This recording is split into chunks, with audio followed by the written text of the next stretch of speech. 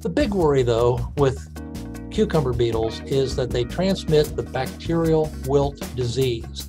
They went into the winter with the bacterium in their gut, and as they're feeding, they're either slobbering or defecating, and that bacterium that was inside the beetles is now in the wounds of the plant, and the plant is going to develop that bacterial disease slowly over the next 3 weeks to a month.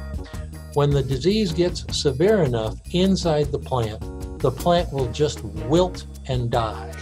Maybe it's just one runner on a plant will wilt and die, but it's frequently after the vines have started to run that we see the symptom of bacterial wilt disease, even though the bacterium has been in the plant maybe for weeks at that time. So two problems, bacterial wilt disease being the bigger of the two issues for us.